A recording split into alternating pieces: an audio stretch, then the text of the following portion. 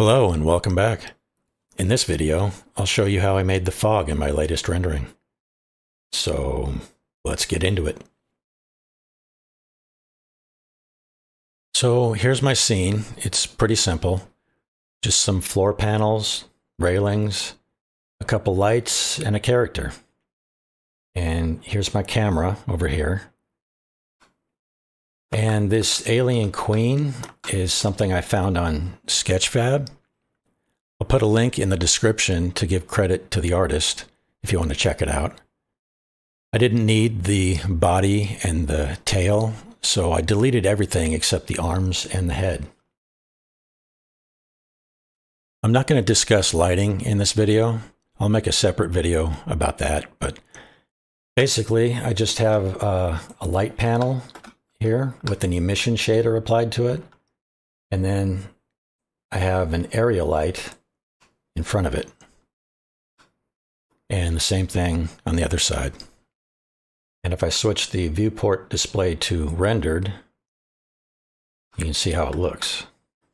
And you might be wondering how I got the environment to be black instead of gray. Just come over here to the world properties, click on this color bar, and then it'll be up here in the gray somewhere. Just drag it all the way down to the black. Okay, I'm going to switch back to the material preview and show you how to make the fog. So the first thing you need to do is create a cube. And then scale it up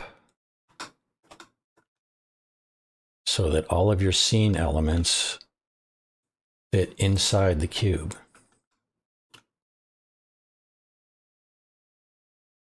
Doesn't have to be really huge.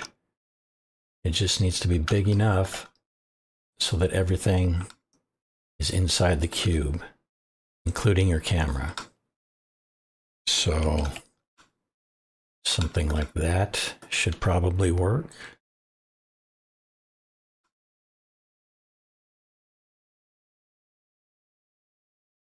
And now, let's see. Looks like my cube is in here. I'm going to drag it out and drop it into the scene collection. And I'm going to name it Fog. Next, with the cube selected, I'm going to go to the Shading tab. And I'm going to create a new material. And I will call it Fog. Next, I'm going to delete the principled BSDF. Then I'll Shift A and search for a principled volume. And I'll plug the volume into volume. And now we have fog. You want to be in the rendered display so that you can see it. You can see right now we have some really thick fog. One thing you can do to make it a little bit easier to see what you're doing is go over here to Render Properties and switch from Cycles to EV, so you get a real-time render preview.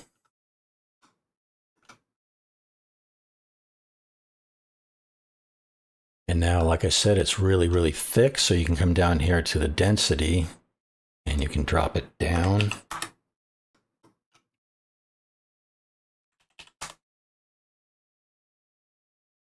You can also change the color if you want.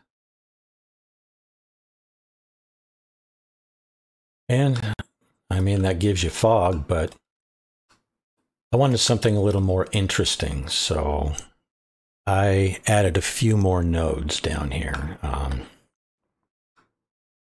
So Shift A, and I'm going to add a noise texture, and then Shift A again, and I'm going to add color ramp.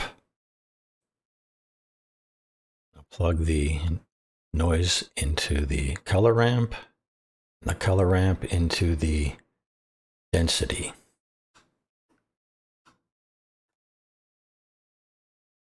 And on the noise texture, I'm going to set the detail to 15.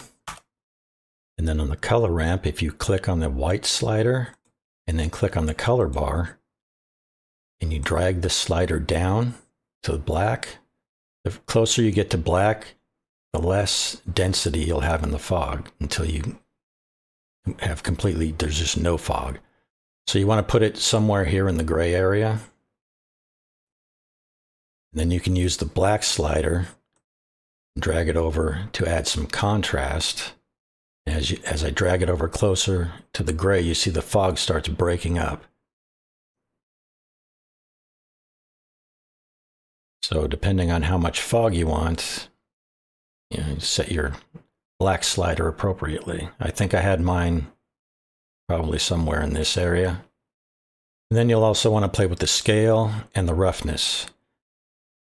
For my render, I had the scale set to 8, and the roughness, I had it at 0.683.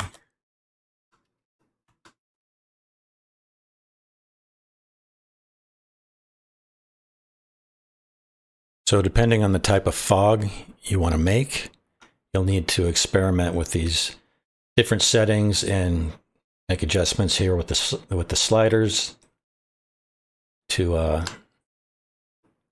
get the fog you're looking for. So once you get something you like, just switch back to cycles and render.